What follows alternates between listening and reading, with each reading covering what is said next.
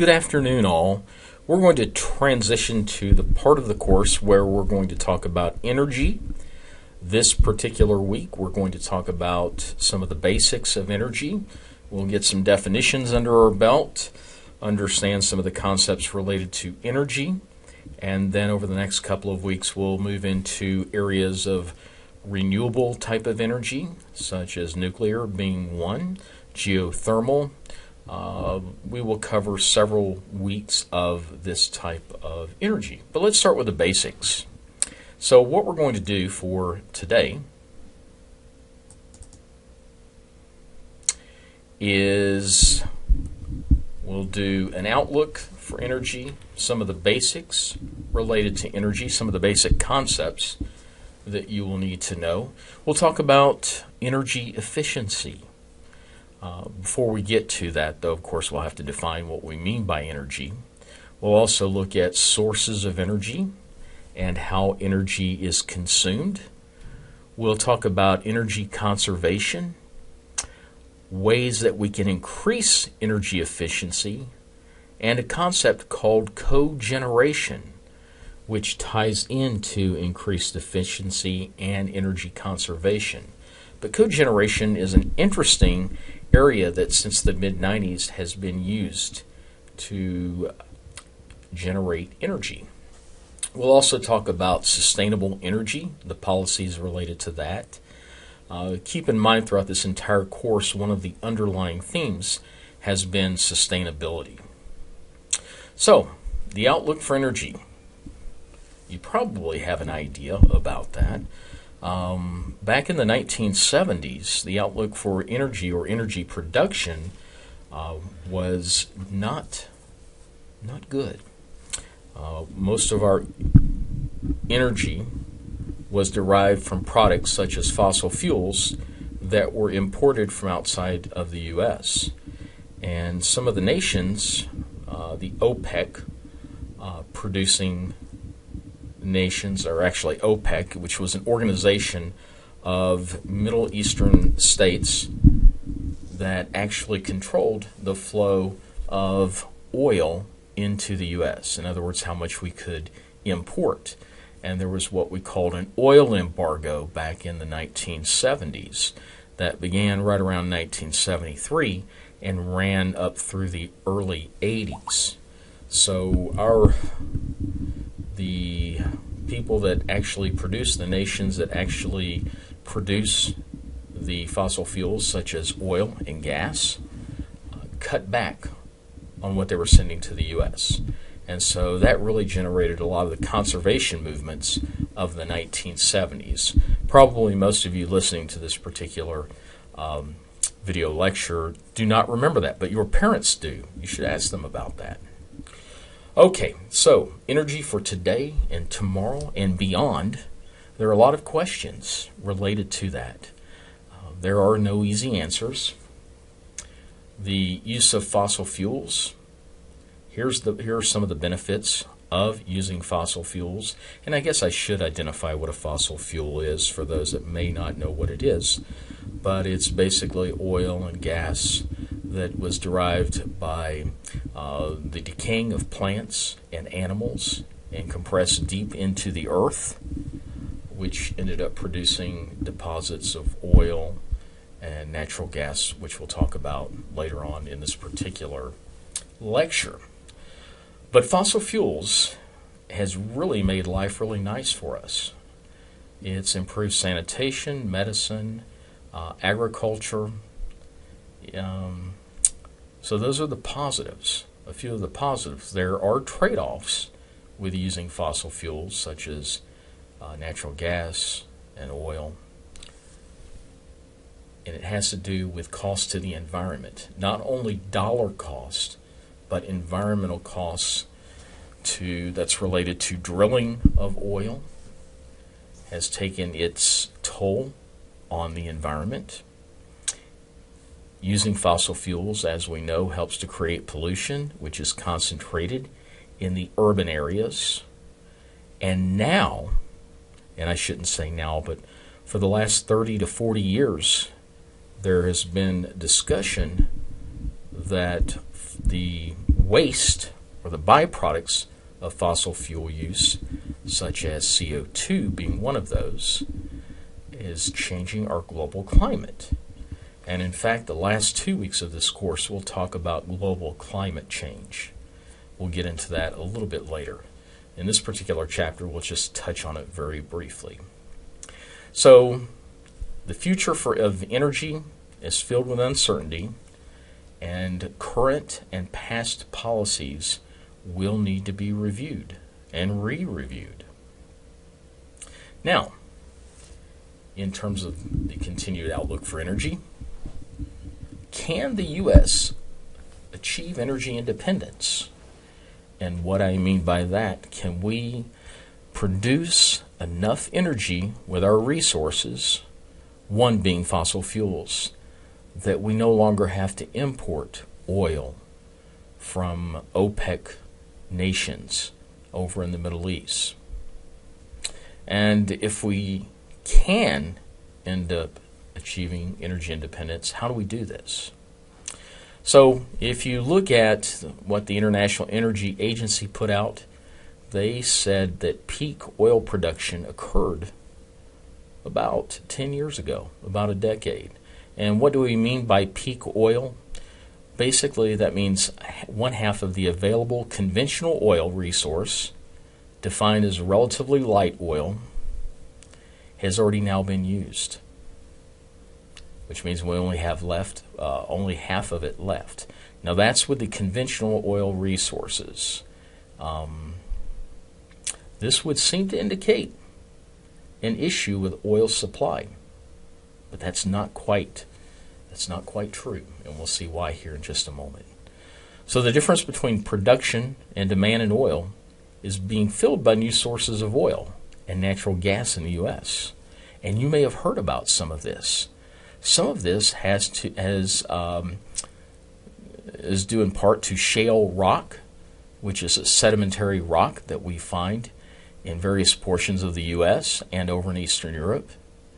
Did you know that they can actually pull chemicals out of that shale rock, and through the process of chemical change can actually produce oil out of that?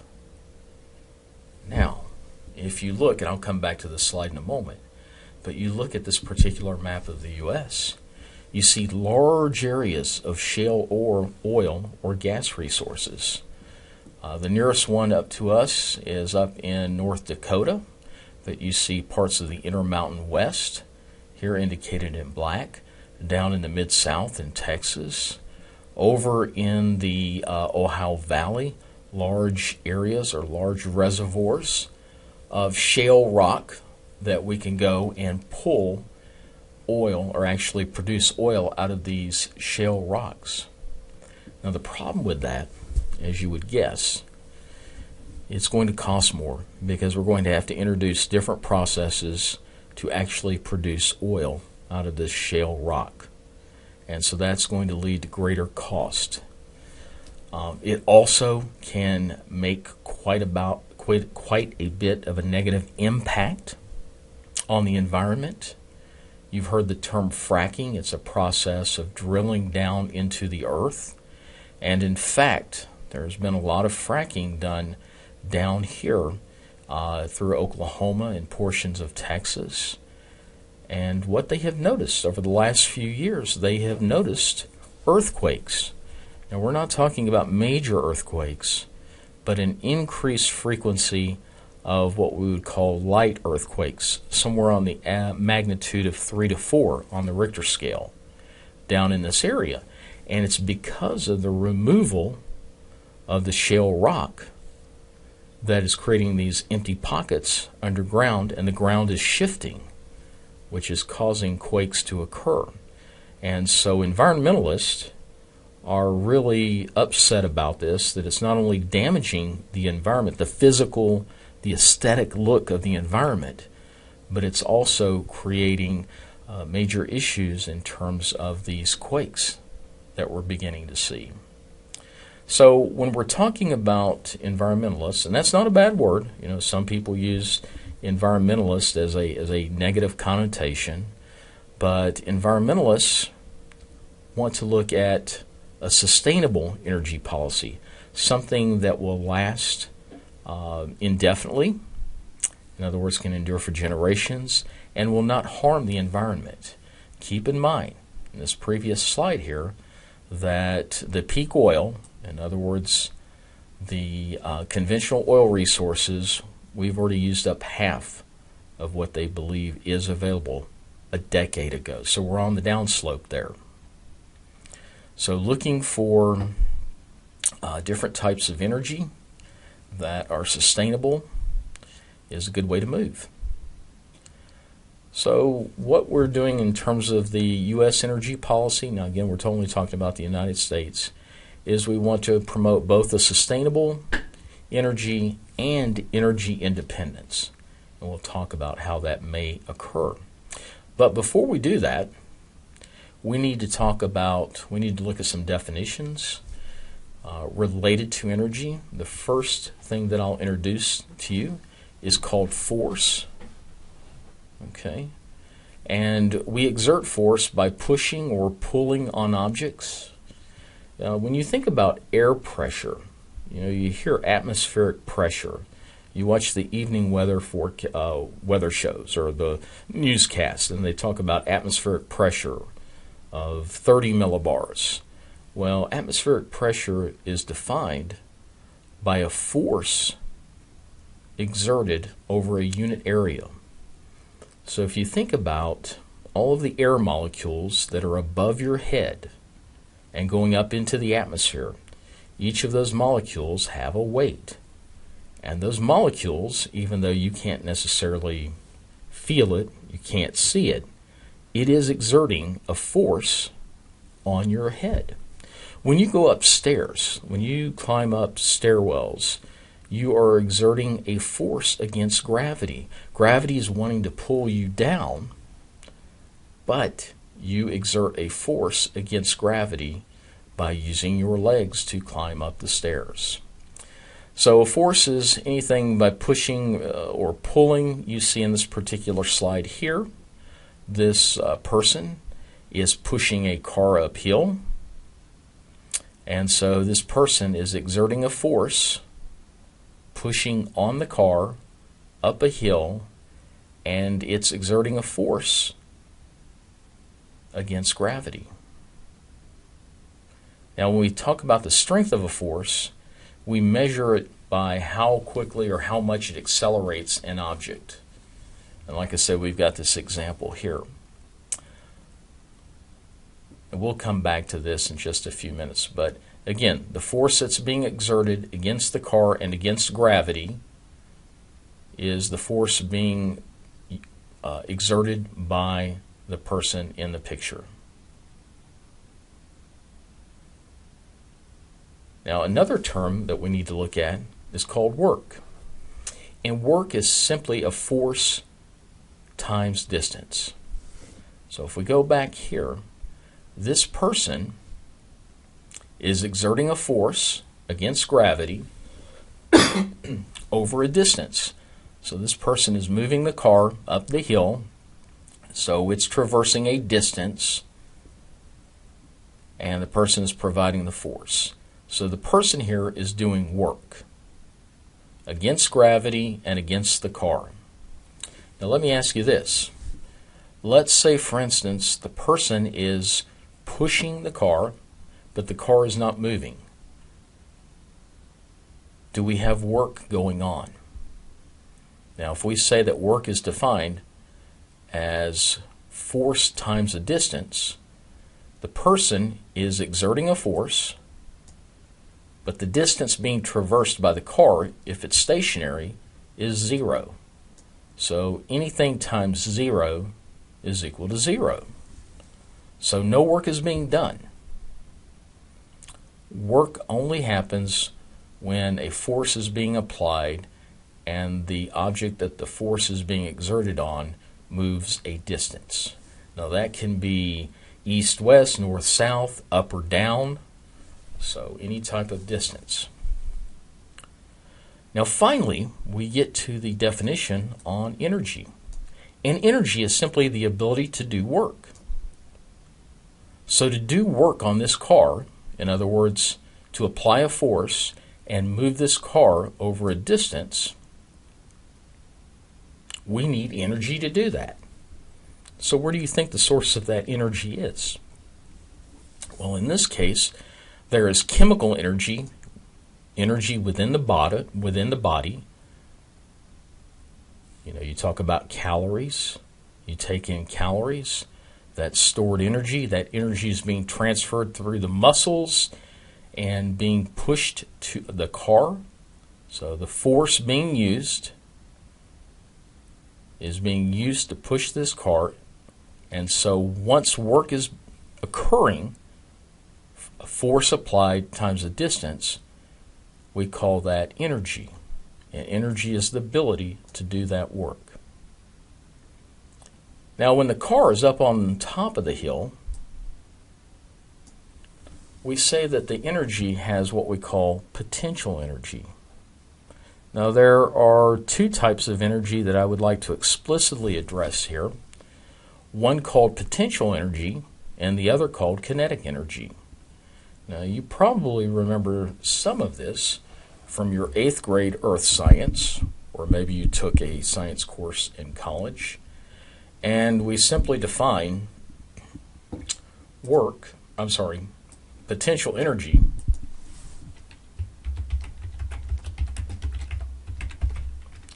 is equal to the mass of an object times gravity times the height of the object above a reference point.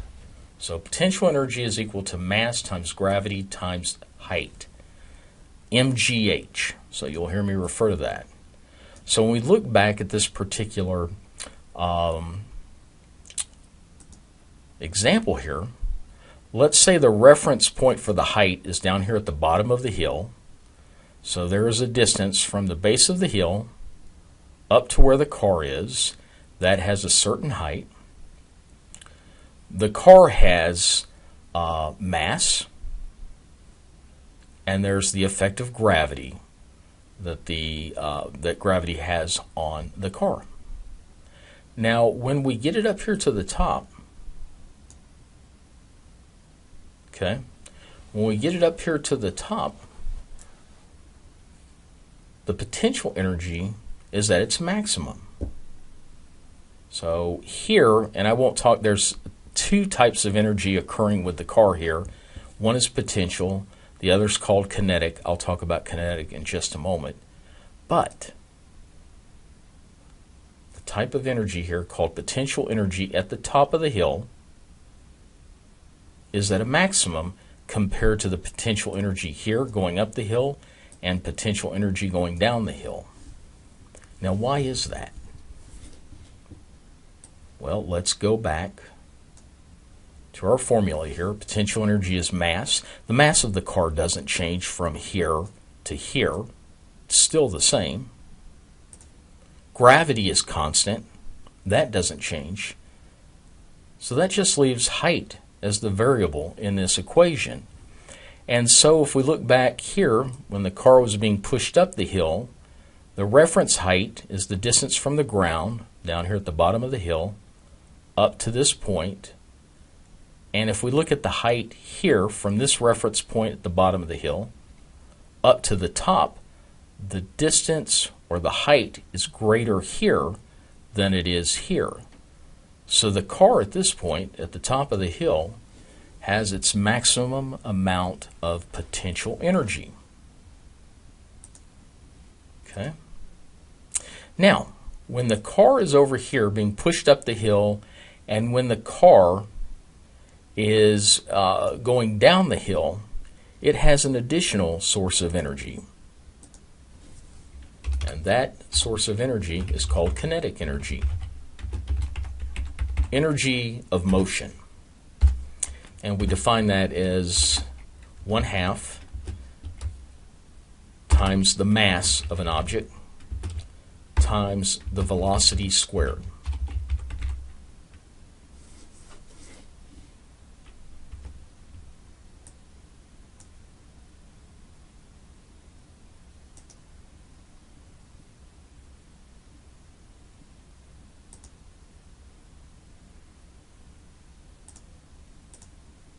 Okay?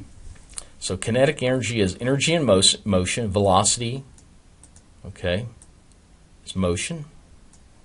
And then the mass. So kinetic energy, when the car is going up the hill, has motion because we are pushing it up the hill. So it has a velocity, obviously not very fast. When we talk about velocity, we talk about it being in meters per second squared. Okay. When it gets up here, it has no velocity. It's just sitting there. So here the car has some potential energy because it's above a reference height, and it also has some kinetic energy. Once it gets here and it stops, its velocity goes to 0. Okay, so velocity goes to 0, and so anything multiplied by 0 gives us 0. So we have a transfer of energy. As we go up the hill, we have some potential energy, some kinetic energy. We get to the top of the hill, we have potential energy. In fact, the maximum amount of potential energy at the top of the hill, but no kinetic energy. Once the car begins moving again, down here, as it's going down the hill, it now is giving up some of its potential energy because the reference height from the car to the bottom of the hill is now smaller, so potential energy is decreasing. Velocity is now increasing, so kinetic energy is increasing. So you see here, so when the car is going down the hill, the mass doesn't change, however the velocity increases, and so then we begin to see the kinetic energy increasing. Potential energy, the reference height from the bottom to the actual location of the car, is decreasing, so potential energy decreases, kinetic energy increases. Now, there's this famous saying that energy cannot be created or destroyed. That is true. Okay? But energy can change. And so in this particular case, as the car is going down the hill, its potential energy is decreasing, but its kinetic energy is increasing. And then we'll get to the bottom of the hill. Its potential energy is at its lowest because the reference height here, h, is lower and the car is moving. So again, the potential energy is at its lowest at the bottom of the hill. Now, I realize explaining this seems a bit cumbersome, but it's important that you understand that, especially the concept of energy changing. We'll talk more about that. We're not creating and we're not destroying energy. It's just that energy is changing.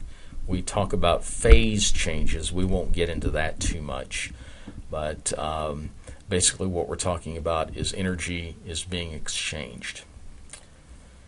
Okay, let's see. So, when we say that total energy is conserved, the energy here is potential and kinetic. Here it's just potential.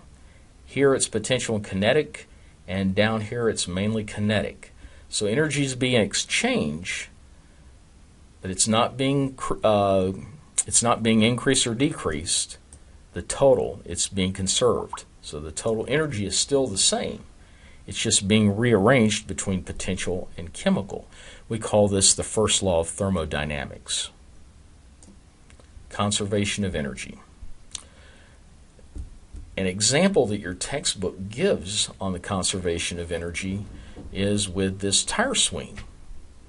And these are the different positions of the tire swing.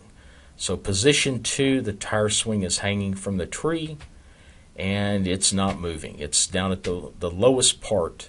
In this particular case, our reference height is the grass. Okay, how high the tire is above the grass.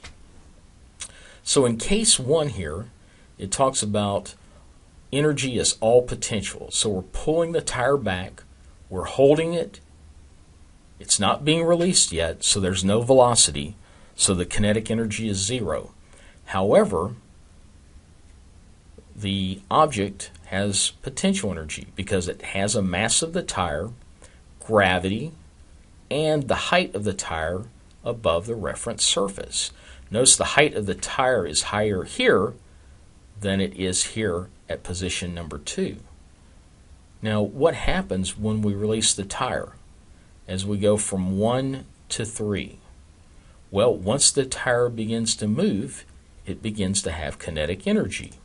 Remember the formula: 1/2 the mass of the tire times the square of the velocity.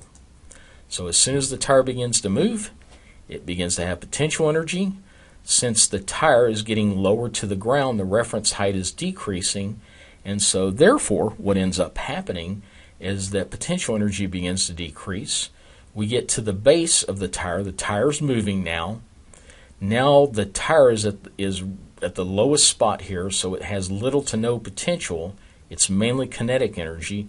As it begins to move up to position 3 here, it's increasing the height above the ground, and so now we have some potential, some kinetic energy, and by the time we get it up to 1, it can only go a certain height. It stops just for a moment, okay? It stops for just for a moment. At that moment, at that instantaneous moment, now we have all potential energy. But then the tire begins to move back down again, moves down to position 3. We have potential and kinetic. And then we get down to position 2. And at that instantaneous moment, now it's all kinetic. And it begins to oscillate back and forth. But what happens if you do not apply a force, an additional force to the tire? It oscillates back and forth, and then it begins to slow down, and eventually it comes to position 2. It stops. Why is that? I'll give you a moment to think about that. Well, it has to do with another force. And that force, you know, can you think of what that force would be called? It starts with an F. It ends with an N. It's called friction. There is friction at the top of this rope and the tree to which it's attached.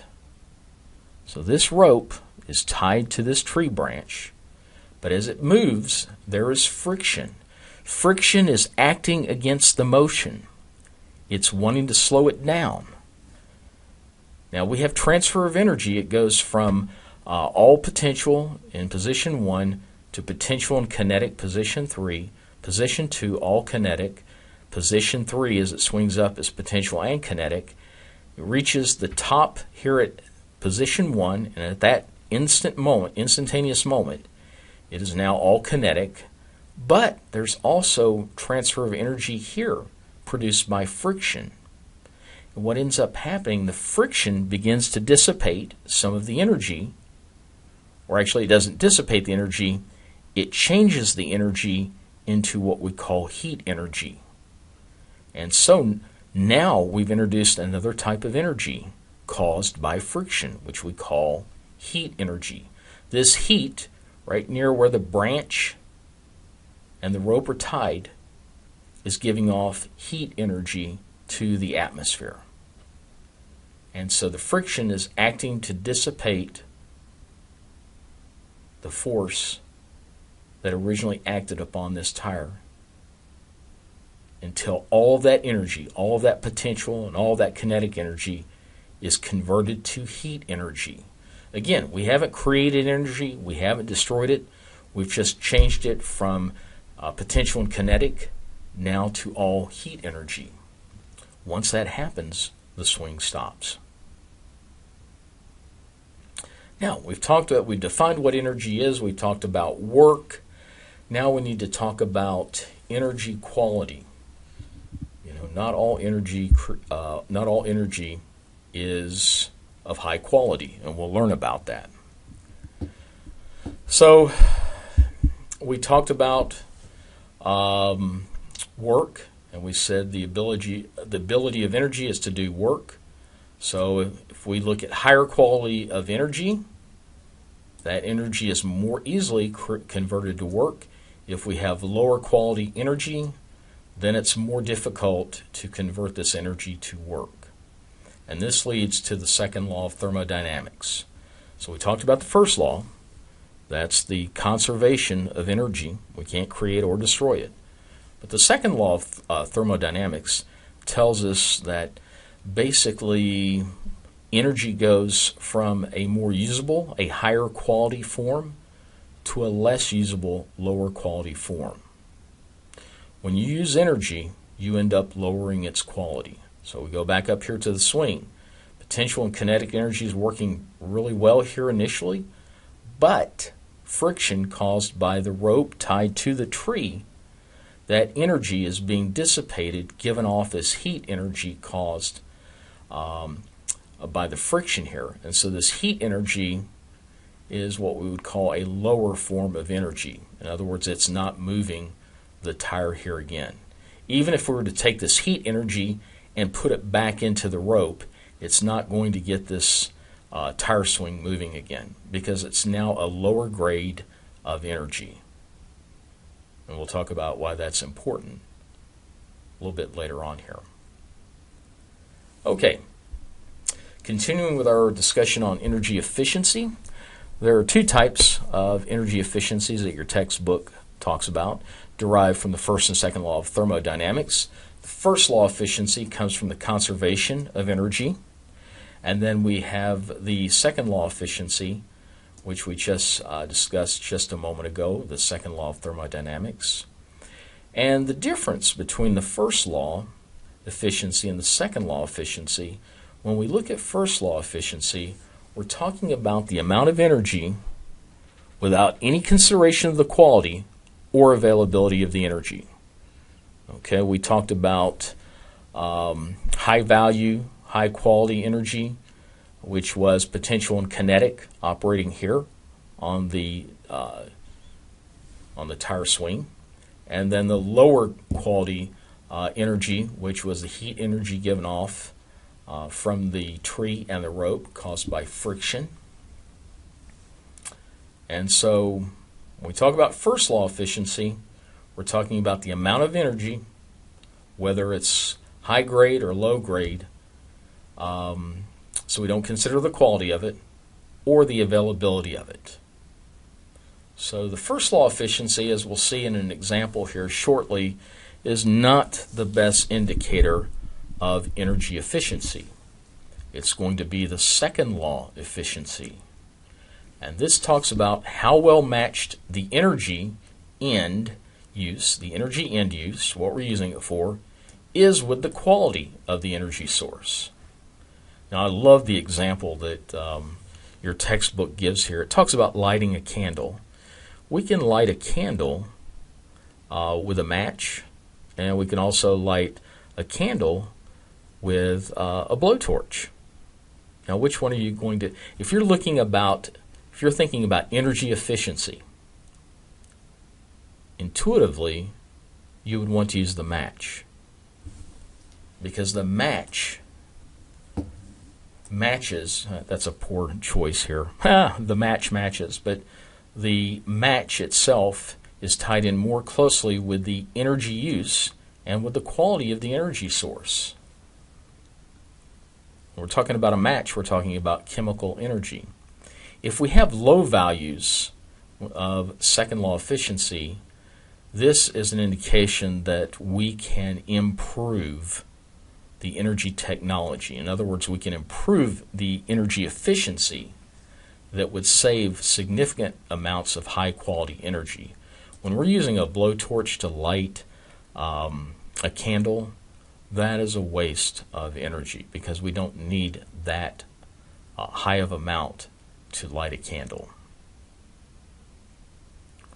Now your table here, 14.1, gives examples of first and second law efficiencies. So you see here the end use in the first column has to do with an incandescent light bulb, fluorescent light bulb, cars, automobiles, power plants, fossil fuels, water heating, etc. Now if we talk about first law efficiency, and let's go back to first law efficiency, this is the amount of energy without any consideration of the quality, whether it's low grade or high grade, or the availability of the energy. So the first law of efficiency is not a great indicator for us. But it says here that a candle an incandescent light bulb has about a 5% efficiency factor. 95% of that energy is given off as heat or wasted heat.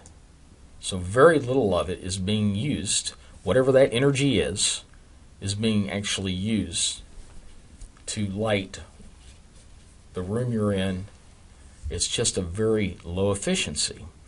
If we look at fluorescent light, you see the efficiency gets a little bit better, but still there's a tremendous amount of waste, a waste of energy on the order of 80%. Automobiles, you see the same thing there as the fluorescent light.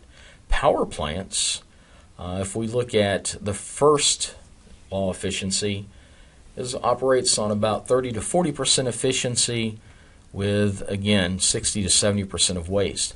I hope by now you're beginning to get an idea that the energy that we're using is inefficient. We're losing a lot of it to wasted heat.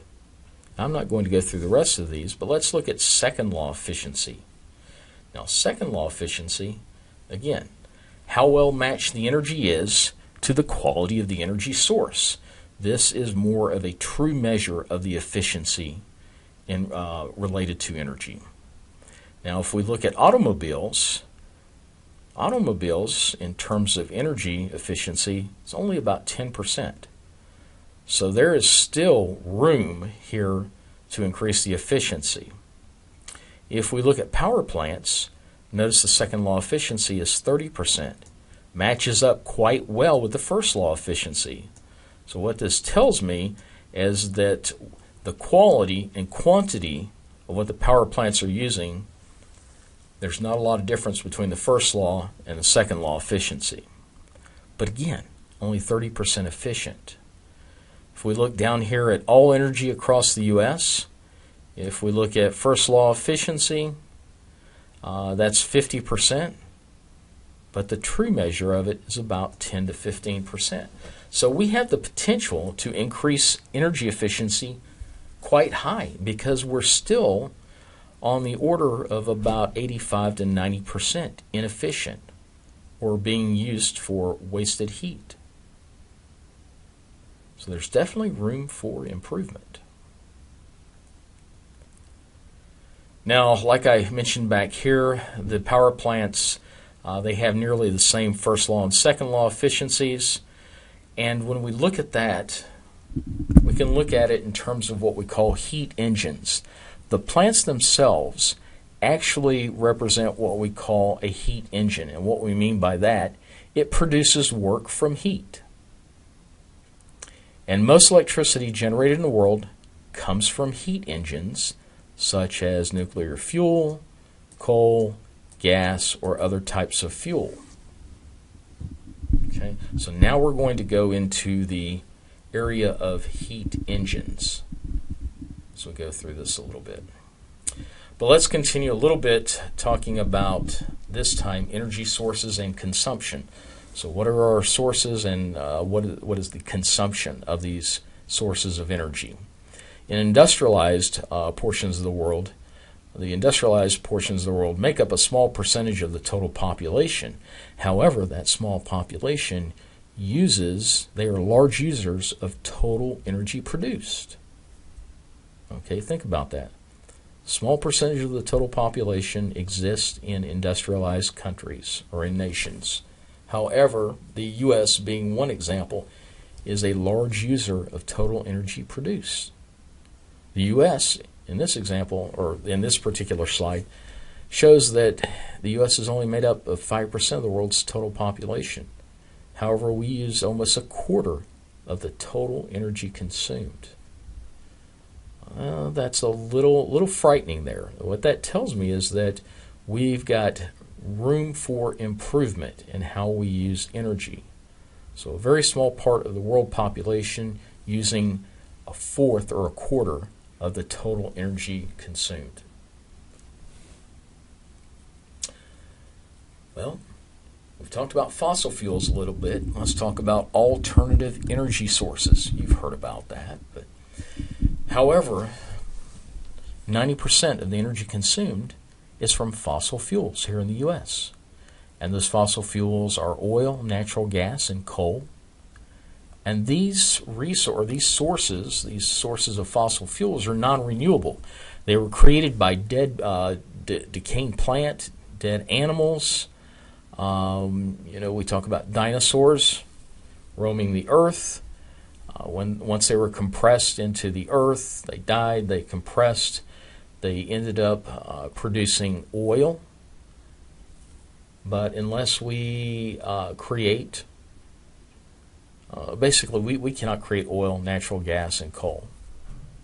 It is a non-renewable resource. Once we're out of that, that's it. And you saw in the simulation that you did with a recent lab where we looked at, back in the biogeochemical cycles, as you recall, we talked about running out of coal and oil within the next 100 years. As you ran the simulations, you basically ran out of greenhouse gas, or ran out of fossil fuels. However, there are alternative energy sources, geothermal being earth, thermal being energy, so energy produced by the earth, nuclear energy produced by atoms, hydropower, water power. We have a lot of dams across the U.S. that help to produce power. And then, of course, solar energy, which became really popular back in the 70s. And these are renewable energy resources. I mean, as long as the sun continues to exist, it is an energy source that is infinite. That is, until it eventually supernovas. But assuming that's many, many millions of years into the future, that is a resource that we have. And also wind. Anytime you have a temperature difference, pressure differences, you will have wind. And so we're not going to deplete those. So that's what we call renewable energy sources. Alternative energy resources we've identified as geothermal. Geothermal energy, and we'll talk about that in a later lecture within the next couple of weeks. But geothermal is a very popular alternative energy out in the desert Southwest. We do have nuclear power plants in the U.S. that produces energy.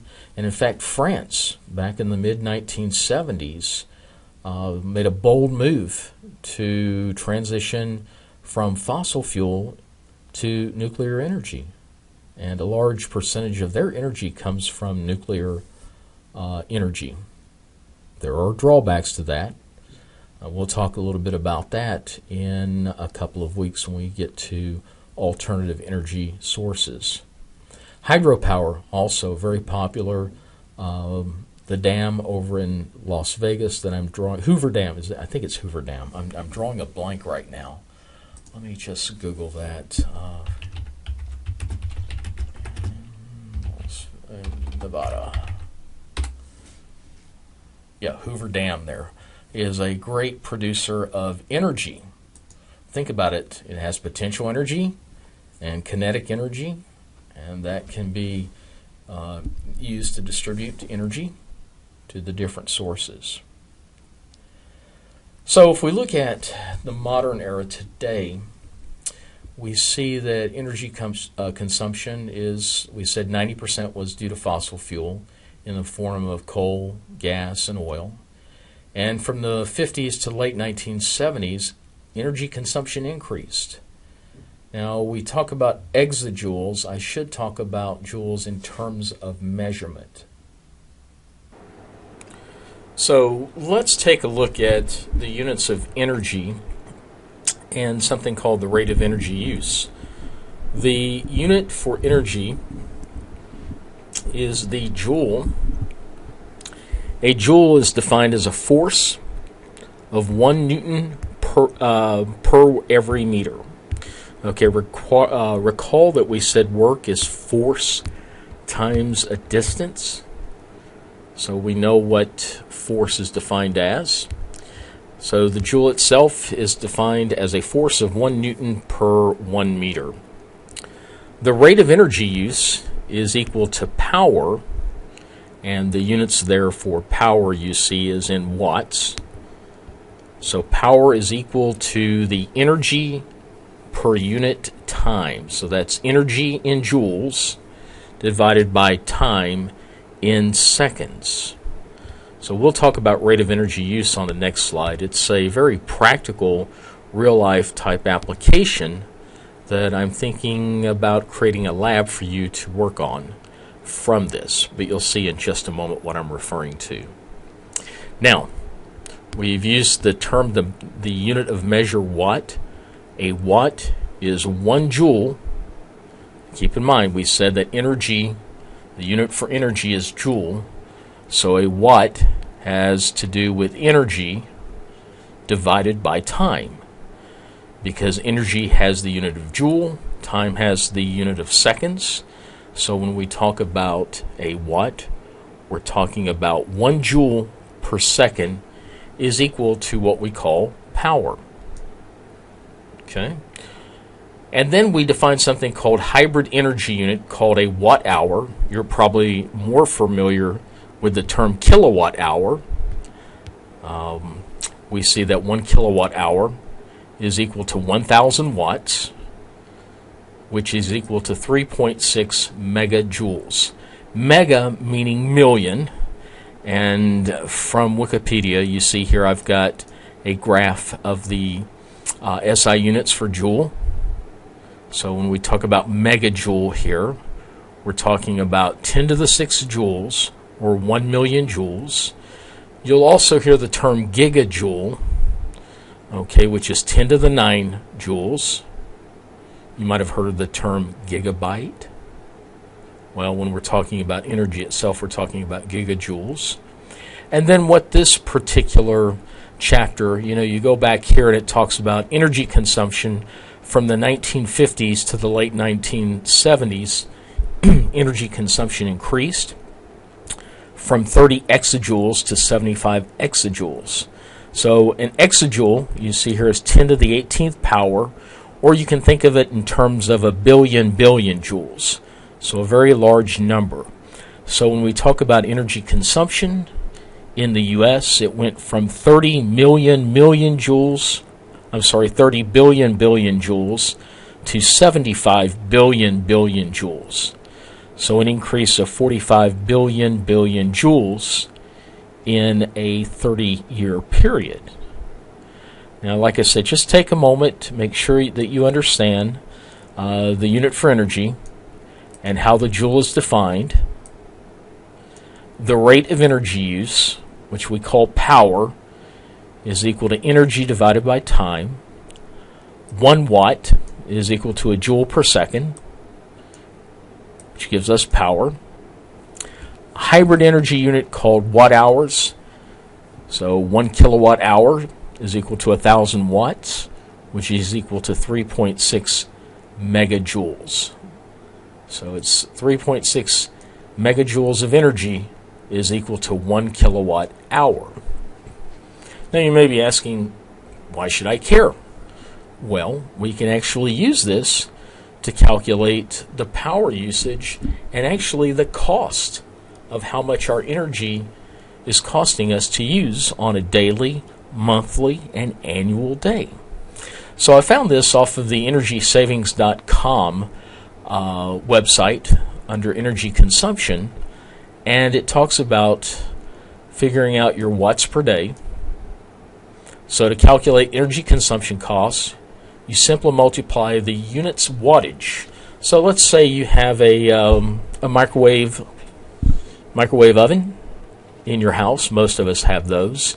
Mine is a 1,000 watt unit, and so depending upon how many hours a day I use that, in this particular example, they really don't identify what they're using, but they have some sort of appliance that uses 125 watts of power, and they use it 3 hours per day, and you end up with 375 watt hours per day. I wish they would have told us what this appliance was. I guess maybe a light bulb, right? 100-watt light bulb, you could think maybe that's... so 125-watt light bulb. So in this particular case, it uses 375 watt hours per day. Now, typically, we see the term kilowatt hours Okay, so to convert this to kilowatt hours, they take the 375 and divide by 1,000, because 1,000 watts is equal to 1 kilowatt. And so once you do that, you end up with 0.35, or basically 0.4 kilowatt hours per day in that light bulb. Now you want to find out how much power that you use. You can simply take that 375 watt hours per day multiplied by 30, then divide by 1,000, gives us 11.25 kilowatt hours per month. So why do you care?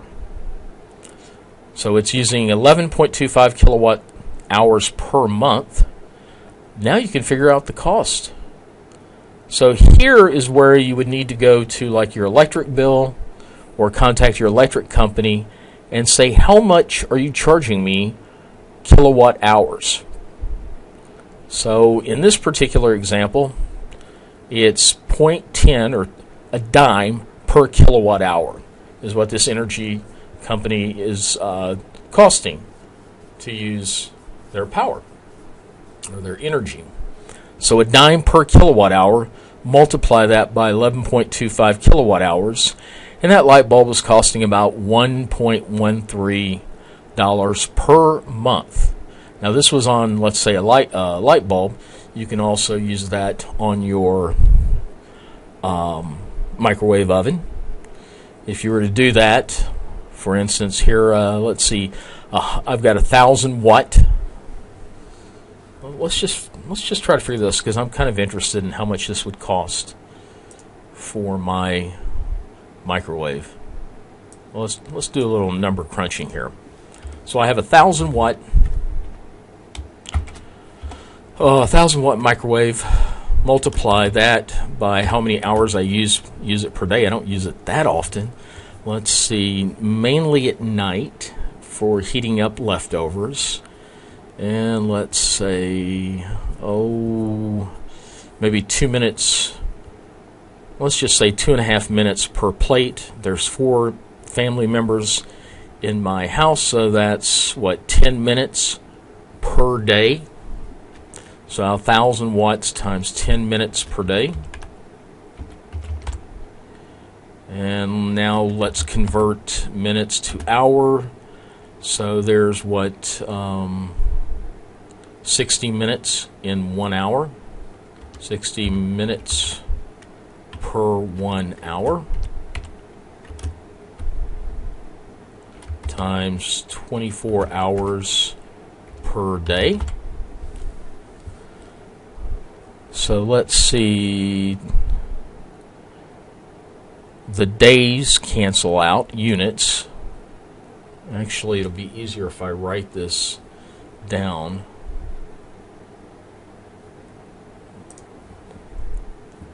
Just bear with me. I thought there was a way I could write this. Here we go.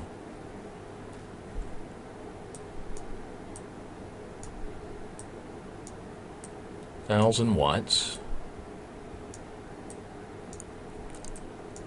And if I use it 10 minutes per day,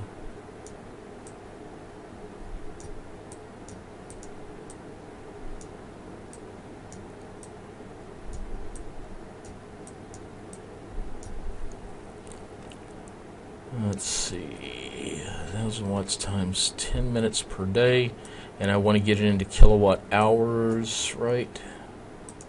Is that what I'm doing here? I want to get it into watt hours per day. Okay, so there's 60 minutes.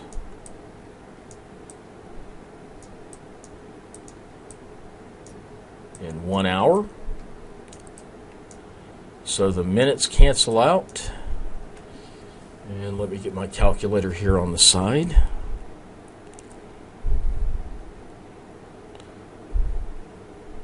So that's 1,000 times 10.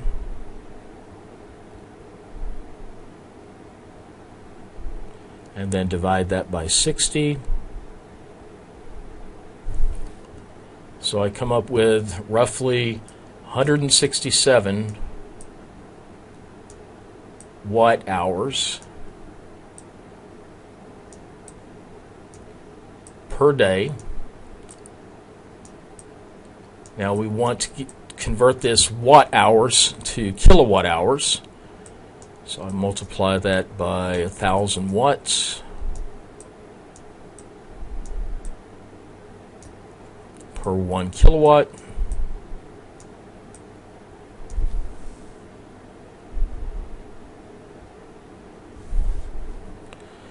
So I am down to roughly 0.17. So you see the watts cancel out here. So I'm left with kilowatt hours per day.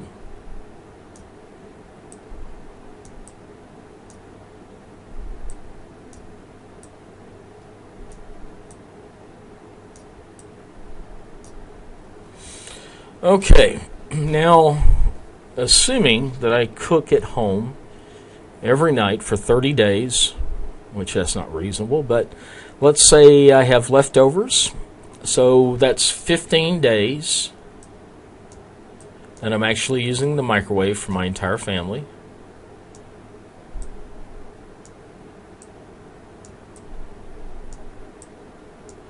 In 1 month.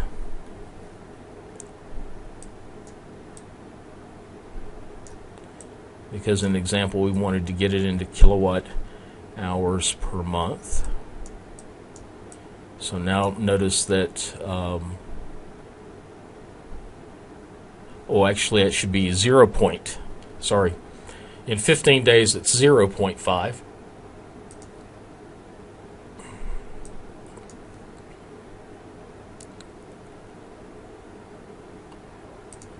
So 15 let's see, days is a half a month.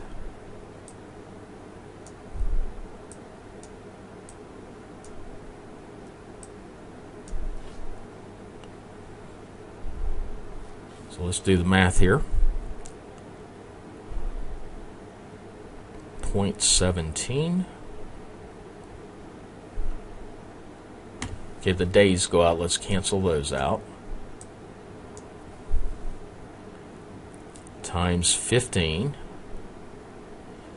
divided by 0.5 is equal to 5.1 kilowatt hours per month.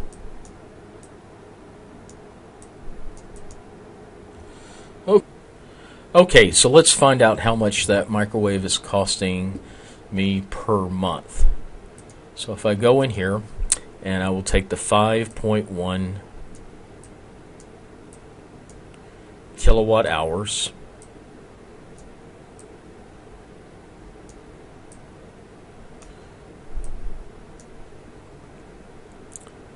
that's 5.1 kilowatt hours per month.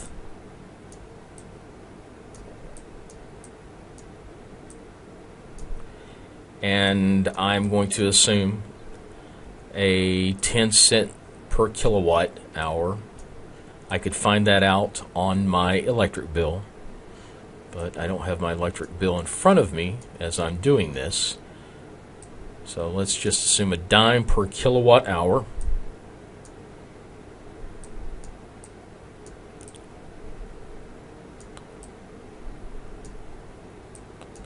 Okay, my kilowatt hours go out. So I take the 5.1, multiply that by a dime.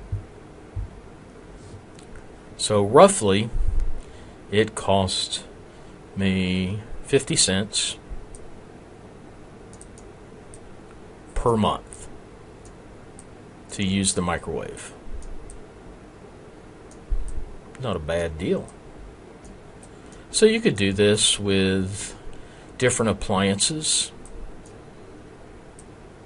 in your house. And like I said, I'll probably have a lab where I have you go to your electric bill and pick an appliance and figure out how much per month.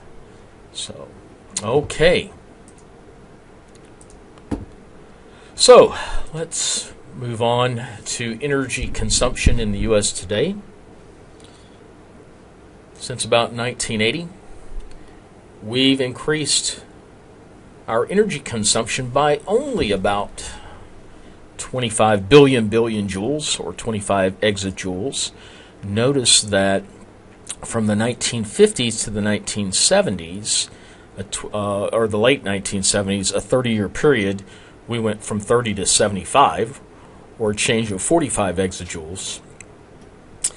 Since 1980, again a 30-year period, we've only increased by about 25 exajoules. So that tells us that the policies that we've put in place have helped to improve energy conservation. You see here through efficiency improvements. We also see that energy losses are associated with the production of electricity and transportation. So the efficiency or the efficient transfer of energy has improved. And you see there that our energy loss in 2011 was equal to energy use in 1965. So that gives us kind of something to compare it with there. Now let's take a look at a chart here from your textbook. On the y-axis you have exajoules. Again, let's go back. When we're talking about units here, the joule is a unit for energy, so we're talking about energy here. And an exajoule is billion joules. So what we have here is the exajoules on the y-axis on the left side, and then time here from 1980 all the way through 2035. This book came out roughly about 2010, so you see they have a line drawn there to basically denote that. So everything to the right of the line is future use, and everything to the left of the line is historical use. So what you see here is that oil and other types of liquid, the usage there has been about 37%, and again this is for the U.S., this particular slide here. And so you see here that back in 1980, as we went through another energy crisis, oil, the consumption of oil, or the oil being used for energy, began to dip into the mid-80s and then began to slightly increase for oils and other liquids. So that made up about 37% of our usage. And then if you look at coal, you can see that roughly 21% of our energy comes from coal, nuclear 9%, natural gas 25%, liquid biofuels 1%, and then renewable energy about 7%. Now notice here that renewable energy dipped in the 1980s but has steadily been rising. Again, it just makes up about 7% as we hit 2010, and projected into the future by 2035, it's projected that renewable energy, excluding the liquid biofuels, will make up about 11%. Notice here that basically oil and other liquids begin to flatten out. Coal slightly increases.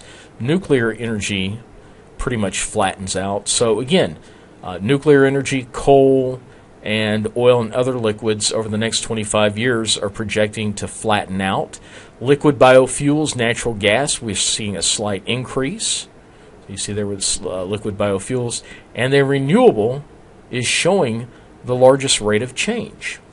So renewable energy, according to the projections, will be the type of energy that's being used in increasing numbers. That's a good thing. We like renewable energy sources.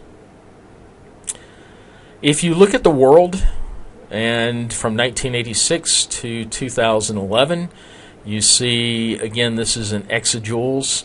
Oil, as of 2011, looks like it was about 175 exajoules, or billion joules for the world.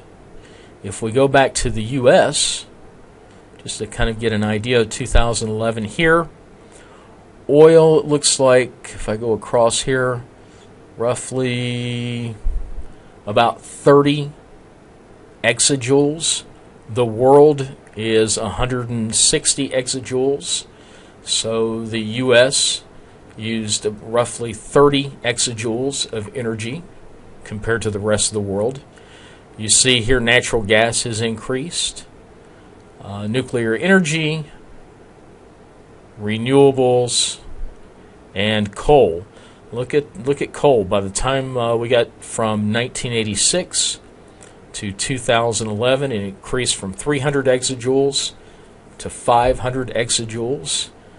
So coal has been really and actually I shouldn't say 500, the difference here, because these graphs are stacked on top of each other. So this is 350 coal here. So 150 exajoules by the time we hit 2011 on there. But you see coal has the greatest rate of change there.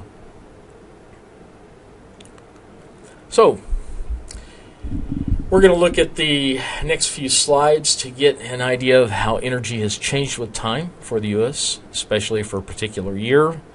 We have always imported considerably more oil than we produced. However, that is changing.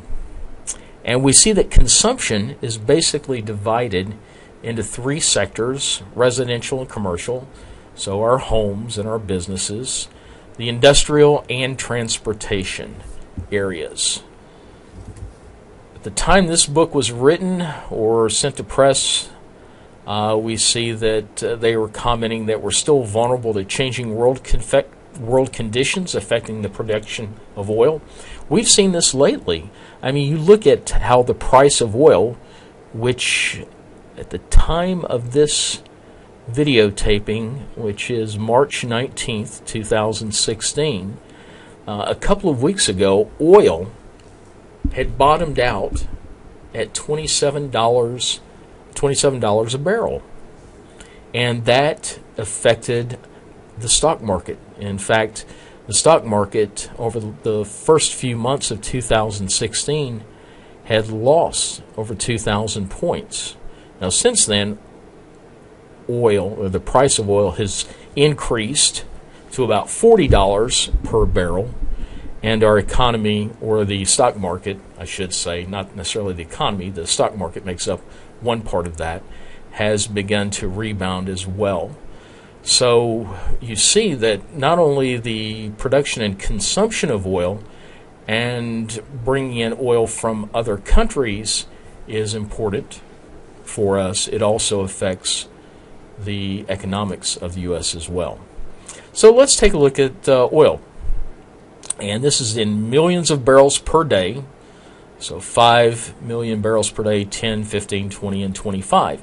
And then you see it goes back from the 1970s to the time that this book was written, 2010, and then projected out into the future for the U.S. Now, something you should keep in mind, back in the early 1970s, from about 1972 through the early 80s, countries such as Saudi Arabia and other countries in the Middle East, we got most of our oil from them. And they had an embargo. They stopped selling to us. And then you see that our consumption, though, still increased. And there was a lag of roughly a decade from 1970 to 1980 until our consumption dropped. Now, our domestic supply through the early 70s and 80s began to decrease. So what we actually can pull from the U.S. has seen a general downward trend. So its highest trend was back in probably 1972, which was roughly 12 million barrels per day, and down to a minimum, looks like about 2008, of about 8 million barrels per day. But notice it's increasing. And we talked a little bit about that earlier in this particular lecture.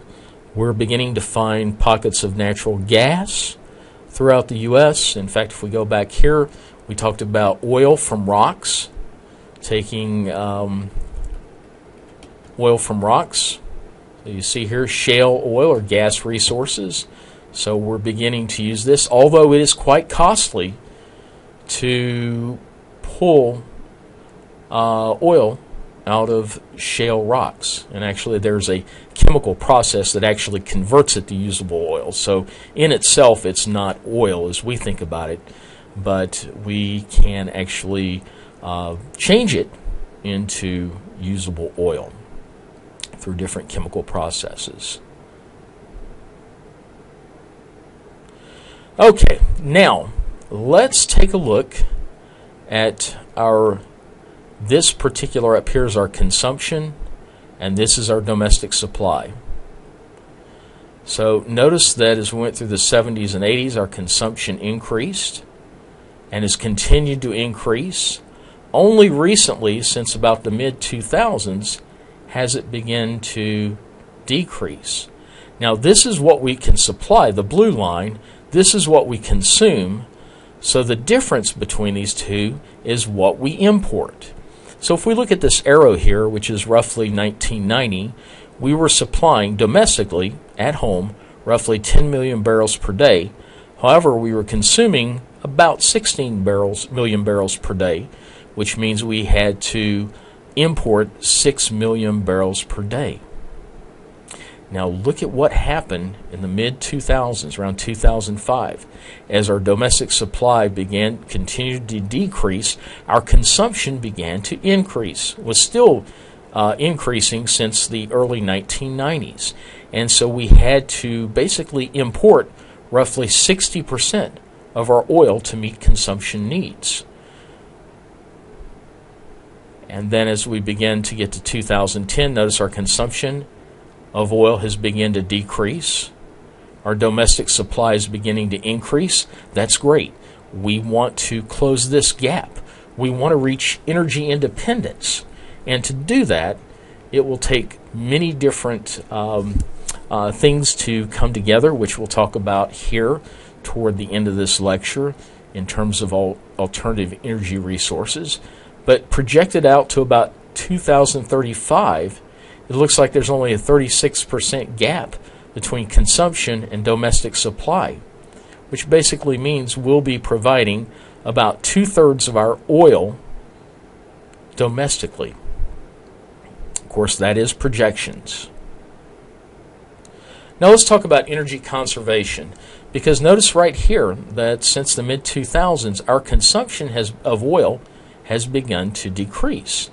And part of that has to do with energy conservation, the increased efficiency of our energy, and a very interesting process called cogeneration. Well, you remember when we're talking about conserving energy, part of that has to do with using less energy. Obviously, that means turning the lights off in rooms that you're not using, taking bicycles to work or to school if feasible. There are many, many ways to conserve energy. And basically adjusting our needs and uses to minimize the amount of high-quality energy that we need for a given task. Now, with increased energy efficiency, we can design equipment to get more energy output from a given amount of input energy. Remember the first law of efficiency? Let's go back just a moment to first law of efficiency. So that, again, talks about the amount of energy available to us without any consideration of the quality or the availability. So how much energy we use without the quality or availability of the energy. But conservation can actually help in that area. So we design, construct, and build better equipment to get more energy out of what we're putting in. And then for second law efficiency, better matches between the energy source and the end use. I'll go back to that example in your textbook. It's great. It's talking about lighting a candle. We can use a match, low energy, to actually light the candle, or we can use a blowtorch. Both light the candles, but the blowtorch is using a lot of energy a lot of that energy is being wasted in trying to reach its end, which is to light the candle. Now let's talk a little bit about cogeneration. I find this really fascinating. It's basically, as we're going through, recall that, I'm going to go back here, see if I can find this. So we talked about examples of first and second law efficiencies, and we talk about the incandescent light bulb. It's about 5% efficient in terms of first law efficiency. And the rest of the energy, about 95% of the energy, is waste energy, or energy given off to the environment in terms of heat. So when we talk about an incandescent light bulb, we can only get about 5% energy out of that, and the other 95% is lost. When we talk about cogeneration, we talk about also using part of this 95% of waste and using that as usable energy. And that's actually being done. So let's take a look at that. So, for instance, captured waste heat increases overall efficiency in a power plant from 33 to 75% efficiency. That's incredible. It's more than double the efficiency there. And in fact, the estimates is that this waste heat could provide 10% of the power capacity of the U.S. Now, I know 10% doesn't sound like a lot, but anything that we can get out of that wasted heat energy is good, because that means we don't have to depend on other sources of energy. We talk about building design. We see a lot of that. You know, you talk about the West Coast, and they deal with earthquakes and those types of situations. They talk about building design to maximize structural integrity against earthquakes. Well, we also look at building design in terms of energy efficiency. There are these companies, I think it's called LEED, LEED certification. And this is really interesting. We've got buildings on the state of Iowa State campus that are what we call LEED certified. Okay? And so what we mean by LEED is very energy efficient. And I'm just trying to find something simple to explain what I mean here.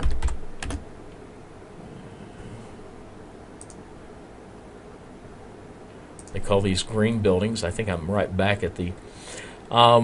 so again, it talks about energy efficiency, the importance for buildings. They use high energy efficiency infrastructure, such as street lighting, LED traffic signals.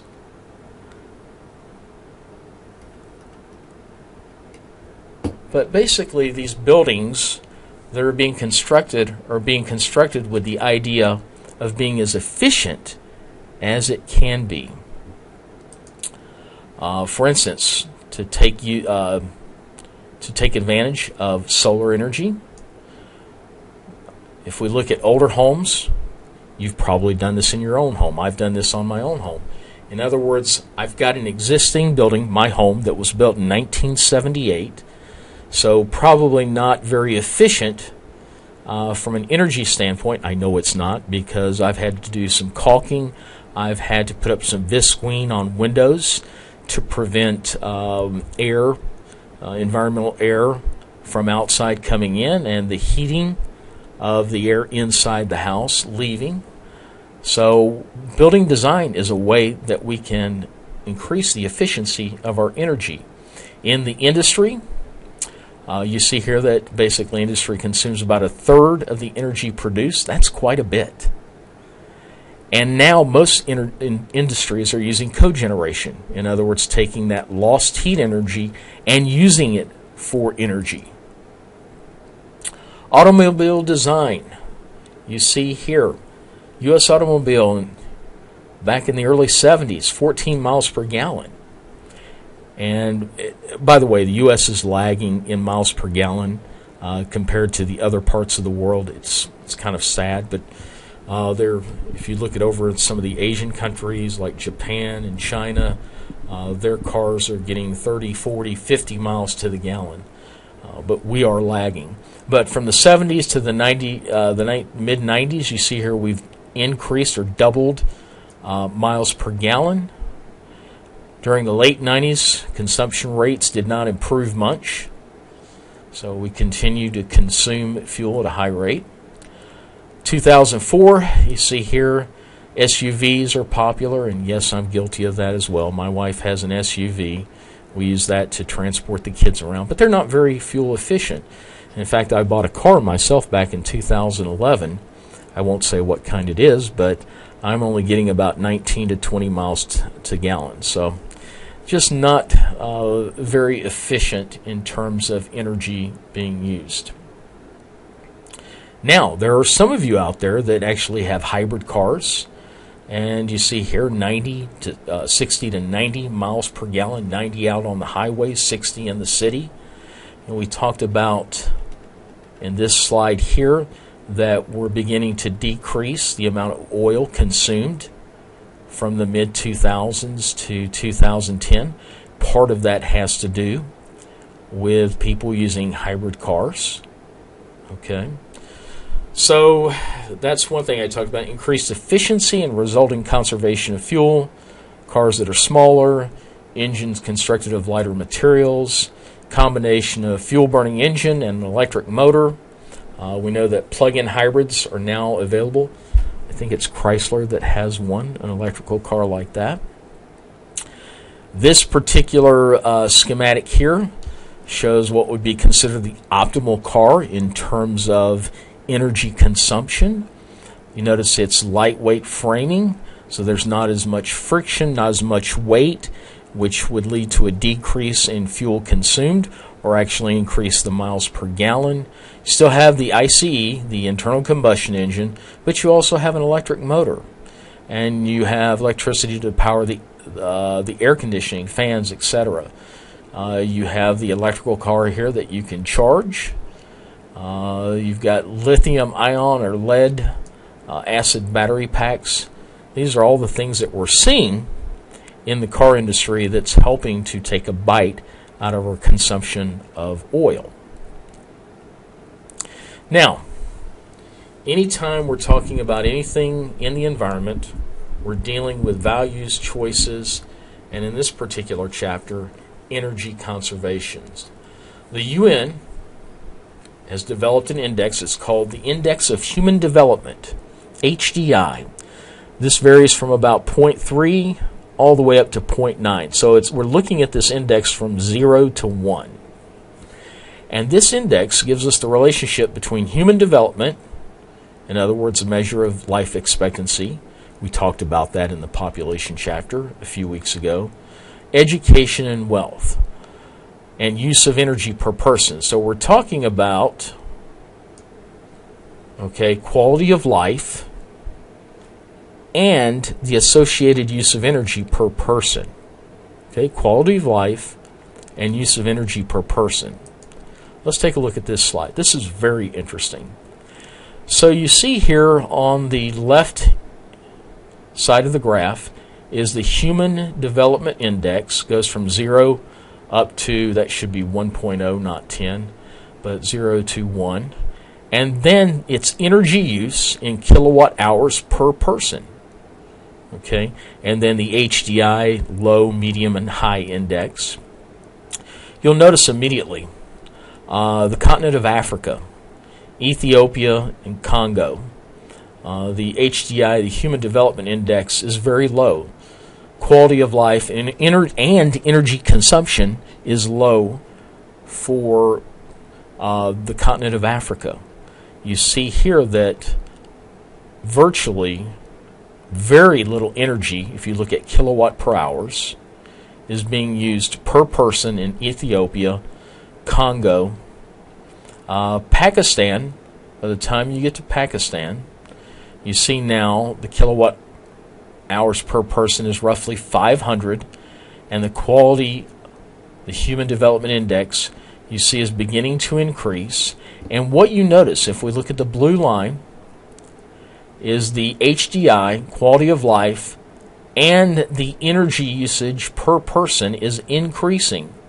So there seems to be a correlation there between energy use per person and the Human Development Index. Now, when I first looked at this particular chart, I thought it was kind of interesting because the first place I looked was down here, seeing who was not using very much energy and their quality of life. And then I looked at the U.S., and I see that the U.S. per person, each one of us, you and I, roughly use 13,000 kilowatts per person in the U.S., and our quality of life index is about a 0.9. Now look here, look at Australia, look at Japan, France, Germany, the UK, Italy, Spain, all have the same quality of life, but they use much less energy. To me, they're being very efficient. They're still maintaining a high quality of life, a high standard of life, but at the same time using much less energy. For instance, Great Britain, roughly about 5,700 kilowatt hours per person, and then you go to the U.S., we only have a slight bump in quality of life, but we more than double the amount of energy that we use. Look at Canada. Canada actually has a slightly lower HDI, but their average energy usage is almost 16,000 kilowatt hours per person. So really, where you want to be is somewhere in this area here. So we see some of the European countries. We see Japan. We see South Korea here being very efficient with the energy that they use and still maintaining a high quality of life. You look at China. They're not using very much energy per person, but they have a slightly lower standard of living. Mexico, again, has a slightly better than China and using about the same energy kilowatt hours per person. So I thought this was really interesting. Again, this HDI is the relationship between human development and use of energy per person. I look out here in the U.S. and Canada and even Australia to a certain degree, and I see we're being very inefficient with our energy use per person. So, I think it's obviously the U.S. and Canada could do much better in modifying their behavior to help conserve energy. Here are some examples that you see. I talked about that earlier: biking, carpools, hybrid cars, turning off lights, shorter showers, the thermostat, energy-efficient compact fluorescent light bulbs. My wife and I have been using that for several years now, so that part we've done. And purchasing energy-efficient appliances. My wife and I just recently purchased an HVAC system that is considered very efficient in terms of efficiency, energy efficiency.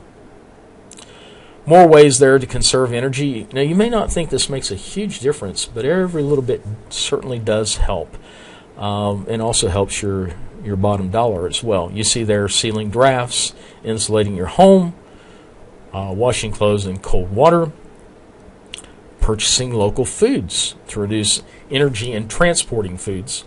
Now, here in Iowa, especially in the winter, it's a bit of a challenge because we like to have fruit year-round, and that's not possible with our winters. And so we import quite a bit of fruit from Florida and from California. There are transportation costs with that. The trucks that are bringing it are consuming fossil fuel, and so that's a trade-off. People want their fruit. Power strips, turning them on and off, and installing solar water heaters or collectors. Now let's talk a bit about the energy policy. There is a verbiage that is used called the business as usual approach. Business as usual. In other words, just continuing our current consumption, our current habits, not cutting back.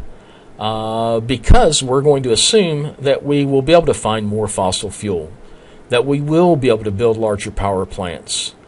So we can just continue to use energy as freely as we always have. This requires no new innovative thinking. It requires no change in our political landscape, economics, or social conditions. And it also assumes no reduction in oil production. Now, there are energy sources that are not renewable, oil being one. We talked about that earlier in this lecture. Once the oil and the coal runs out, that's it. It's done. And so this business as usual approach can be a bit dangerous, in my opinion, because we will end up using all of our fossil fuels down the road, maybe 100, 150 years. Our great-grandchildren will begin to feel the effects of that. So I think, you look back at the early 70s and the 80s when these conservation movements began to come up. I think we're heading in the right direction, because it's going to be a combination of renewable and non-renewable energy sources that I think will help us as we go forward. There is this policy called the Lovins Energy Policy, and it states that sustainable alternative energy policy will have the following characteristics. So if you're going to look at sustainable alternative energy, it relies heavily on renewable energy resources, diverse and tailored for maximum effectiveness, in other words, very efficient, flexible, accessible, and understandable to most people, and it's matched in energy quality, geographic distribution, and scale to end-use needs. So matched in energy quality, we're talking about second law efficiencies. Now, you have this business as usual approach, and you have this Lovins energy policy. I think we need to meet somewhere in the middle between the renewable and non-renewable energy resources. So if we're looking at energy into the future, we're going to have to change our patterns of energy use. And part of that change will be population densities. We'll have to have intensive conservation measures. We saw from the chapter on population dynamics that we're continuing to increase the population. The recent change in policy in China, moving from 1 child per family to 2 children per family, will also continue to pull on our resources. And by 2050, energy consumption of the U.S. may be 160 billion joules. So if we go back to that graph here, and we look at 2010 energy consumption, we're talking, did that say U.S. or world? Hold on just a moment.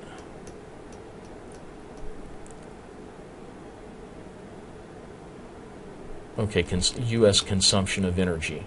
So we'll go back to this particular chart here. In 2010, you see here, in terms of exajoules, we're roughly at 100 exajoules, 100 billion joules. Quite a bit of energy. And what your textbook is saying is that within the next 40 years, we'll increase that to 160 exajoules. So we have to ask ourselves, what's the energy source going to be? Will we do this business as usual or turn to alternative sources? There's always that give and take, that push and pull between those that want to do a business as usual and those that want to look at alternative resources. Again, I think it's going to be a negotiation. It's going to have to be an agreement somewhere in between that. So for the 21st century energy policy, the idea is to promote conventional energy sources, but reduce our reliance on foreign sources. And we're seeing that even today. We need to encourage alternative energy. Here in Iowa, Wind is a huge source of energy. Hydrogen and biofuels in the southwestern portion of the U.S., geothermal heating and cooling is being used in houses out there. Solar panels, again, have been used as far back as the 1970s. But again, all of these alternative energy resources cannot currently meet the demand for our current appetite for energy. We still rely on fossil fuels as well. We're going to have to provide for energy infrastructures, promote conservation measures, increase our efficiency standards, less waste energy, tax credits. Well, you talk about motivate people to conserve energy, offer them tax credits, that will certainly be a big incentive for people out there. And then we have to look at the pros and cons of nuclear power. Now, since the 1970s, I think I mentioned this earlier, France gets most of their energy from nuclear power. But I was reading somewhere, and I wish I could think where I read this. It might even be in your textbook. It talks about to supply the current energy, if we went away completely from fossil fuel and all other forms of alternative energy, and we relied completely on nuclear power, we would see nuclear power plants, quite a few. I cannot remember how many in each state, but I remember looking at the number and just being amazed. So, maybe every 50 miles you have a nuclear power plant. I don't think people are ready for that. Just my opinion there. That's why I think it's going to take an integrated approach to solving our energy needs. And what we mean by this integrated sustainable energy approach is that no single energy source, not just relying on nuclear power alone or fossil fuels or other forms of alternative energy, we're going to have to look at a range of options such as fossil fuels, alternative energy, renewable resources or renewable sources of energy. The goal here for an integrated sustainable energy management is to move towards sustainable energy development and also implemented at the local level. It would look something like providing reliable sources of energy, not causing damage or minimizing the damage to our environment on the global, regional, and local environments, and help to ensure that our grandchildren and great-grandchildren will inherit a quality environment with a fair share of the Earth's resources. So, any plan or plans that are developed should provide for sustainable energy development, aggressive energy efficiency. Notice it says aggressive energy efficiency and conservation, and then provide for the diversity and integration of energy sources. Again, it's not going to be one or two areas of energy that's going to provide all of our energy that we need. And then also there needs to be a fair balance between economic health and environmental quality. Our politicians can't seem to agree on that. They're going to have to agree on that if we're going to move forward. And then using second law efficiencies as an energy policy tool.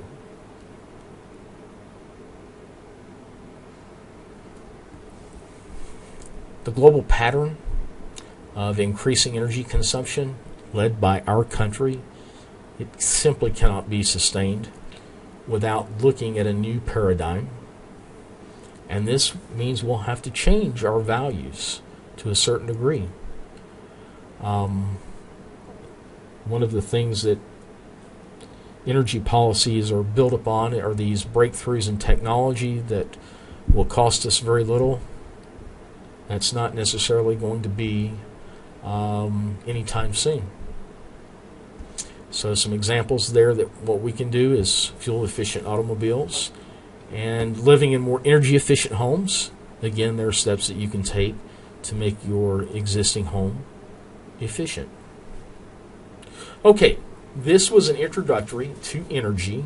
Over the next couple of weeks, we'll get into other forms of energy, renewable, nuclear, it'll be interesting as we go through the next week. So to summarize, the first law of thermodynamics means we cannot create or destroy energy. It's just transformed from one form to another. We talked about potential energy, changing into kinetic energy and going back from kinetic to potential energy. We talked about potential energy of, let's say, a match. Once you strike the match, you change that potential energy to chemical energy. The energy in our bodies when we do work, in other words, force times a distance, we exert a force over a distance, requires chemical energy within our bodies to do this. The second law of thermodynamics tells us that as energy is used, it goes from a more usable to a less usable form. However, like we said, with this concept, I'll show you back right here.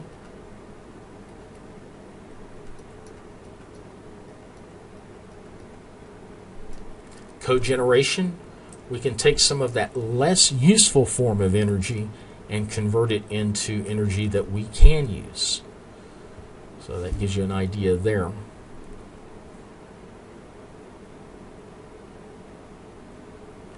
We talked about the two types of energy efficiency, the first law and the second law. Basically, we have a high potential for saving energy through better matching of the quality of energy sources with their end uses. Again, I'll just go back to that match and the blowtorch. When you want to light a candle, you would want to use an energy source such as a match instead of a blowtorch, which wastes a lot of energy. Energy conservation and improvements in the energy efficiency can have significant effects on our consumption. We saw that back here. From 2005 to 2010, we began to decrease our consumption of oil in terms of millions of barrels per day by enacting some of these conservation efforts, and also renewable energy resources as well.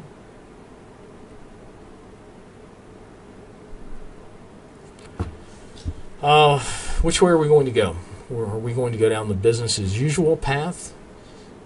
Basically just continuing to use energy and the sources of energy that we always have used. We've relied heavily on fossil fuels. We've done some investigation into renewable resources of energy, alternative energy. But again, do we want to go along that path or look at alternative energy sources that will provide sources that are renewable, they're diverse, flexible, and they are a better match between energy quality and end use. In other words, the second law of efficiencies. We know that the transition from fossil fuels to other energy sources requires a plan, an integrated energy management plan. This will help provide reliable sources of energy that minimize harm to the environment. They also, more importantly, ensure that our future generations will not only have energy, but also a quality environment. Now, we talk about the U.S. We are approaching energy independence. We have found the new sources of oil and natural gas. Increased possibility of additional environmental consequences, though, is the drawback to that. Again, this is something we'll have to keep in mind as we go forward.